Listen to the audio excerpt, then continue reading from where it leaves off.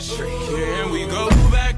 This is the moment. Tonight is the night. We'll fight till it's over. So we put our hands up. Yo, what is going on, chaps? Coco Pops here. Welcome back to the channel. Once again, what I've got for you this time is 3 ways on how to get the unlimited DG-4 Ragnaroks for Revelations on Black Ops 3. I'm going to play the video through. I'm going to have text on the screen explaining how to do all the glitches. They are pretty easy. Most of you probably already know how to do them by now. But it's been Coco Pops. Drop a comment, subscribe if you're new, turn notifications, and I'll catch you in the next one. Enjoy.